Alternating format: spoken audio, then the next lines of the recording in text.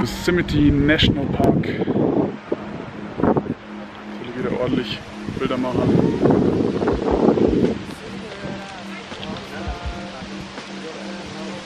Das ist schon auf jeden Fall wieder mal sehr beeindruckend.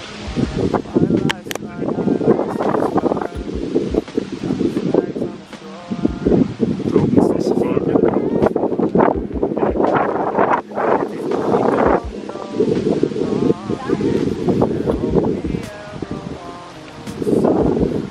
Also ich habe gerade gemeint zu den Jungs, später noch ein bisschen kraxeln für die Preisen hier auf dem Channel, ein bisschen klettern. Das ist halt schon was. Da so. Pipapo.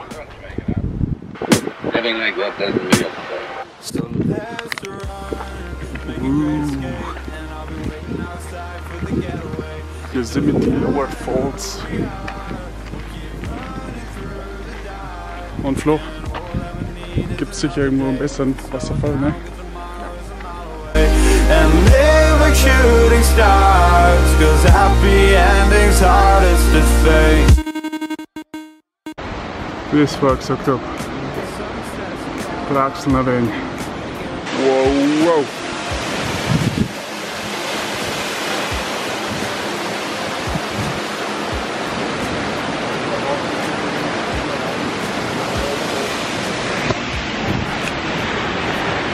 Ein Kampf bis hierhin.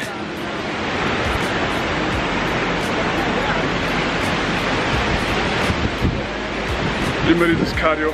Wieder lauter Paparazzis hier. Paparazzi, Paparazzi, Paparazzi. Boah.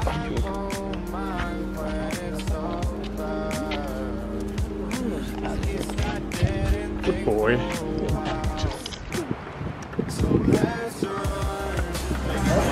Schon so gut aus.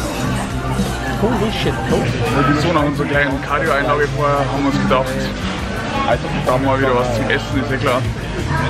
Und uns ist aufgefallen, wir sind schon viel zu lange in Amerika und haben viel zu wenig Burger gegessen. Also jetzt den SqueezeBurger, soll richtig geil sein. Und sich. Schauen brutal aus, die Burger. Western, Barbecue. Der Otto hat ein Double. Barbecue Cheese. Und der Flo hat einen normalen, glaube ich, mit Jalapenos. Keine Avocado.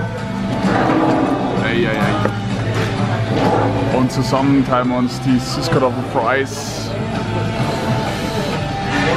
Burger beim SqueezeBurger waren auf jeden Fall geil. Und der Cheese war richtig crispy. Und ja, preislich ging es eigentlich auch. Also wir haben so $15 circa gezahlt. Aber so richtig geflasht hat er uns dann doch nicht. Also nächstes Mal wieder Pizza. Still I won't mind when it's so bad. At least I didn't think for a while. Don't drag it out. Living like that doesn't mean a thing. So let's run, make a great escape, and I'll be waiting outside for the getaway. It doesn't matter who we are, we'll keep running through the dark. And all I ever need is another day. We can slow down, get some